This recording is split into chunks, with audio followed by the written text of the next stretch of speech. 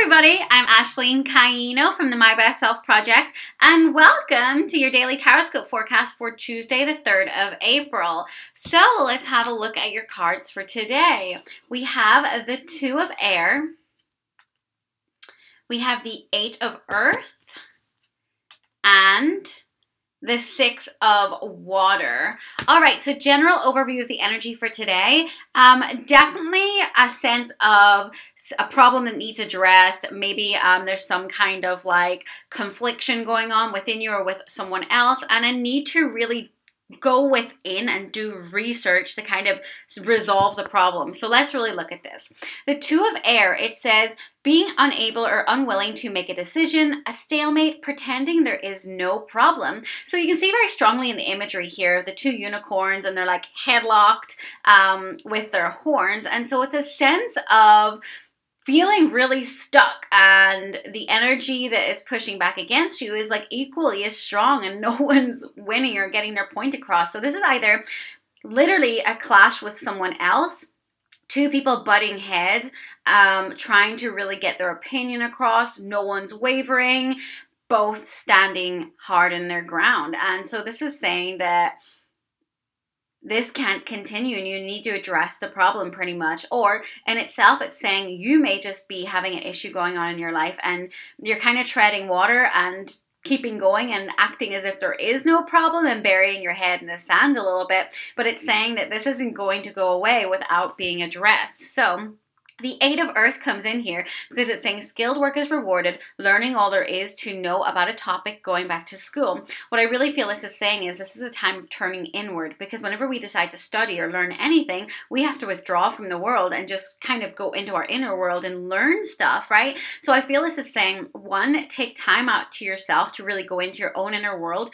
Two, take some time to do research on the issue that's going on. So whether it's like butting heads over finances, or if it's about the path you want to go down with your career, this is about doing more research to see what it entails so that you can actually lay out step by step how to make this change and present that change to the other party, or at least get yourself out of this problem that you're stuck in that maybe you're pretending there isn't a problem with.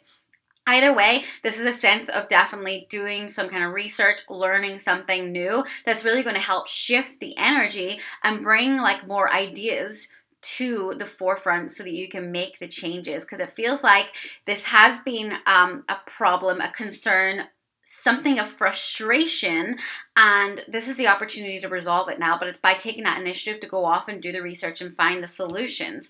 So here we've got the Six of Water, and it's saying memories from your history or childhood, issues regarding children, romanticizing the past. And so this is a number of things. Perhaps like your head is buried in the sand over a situation because maybe in the past problems got resolved a different way. Maybe you just had to turn to mommy or daddy for money, or maybe this is all coming up due to patterns of your past. Like maybe you're not handling your money very well because that's kind of always been the way.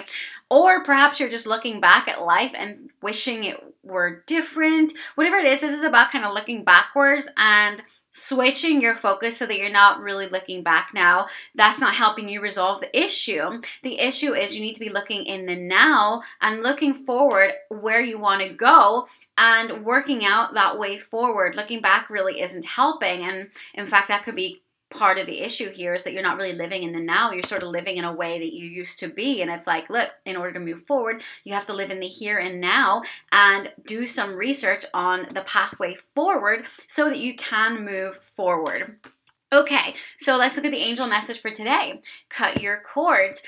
This says, ask Archangel Michael to clear any old attachments to fear that stems from past relationships, freeing you from destructive patterns. So again, it feels like whatever is arising here with these situations, it's saying that this is coming down to something in the past that is holding you back. And in order to move forward, you really have to make that conscious decision of letting it go, working through it. So call upon your guides, your angels, God, universe, whatever you believe in, or just go and do the research on how to truly break patterns once and for all and move forward. If it's financial, go get the book by Dave Ramsey, The Total Money Makeover. It'll teach you how to manage your finances correctly and get yourself out of debt, out of a hole, so you actually have money to save. There's so much research, and I mean, this is the age of being able to find anything with Google, YouTube, or Pinterest, right? So there's so much you can do to move forward, but you have to make that conscious effort first to stop looking back or stop repeating those past issues, to let them go once and for all.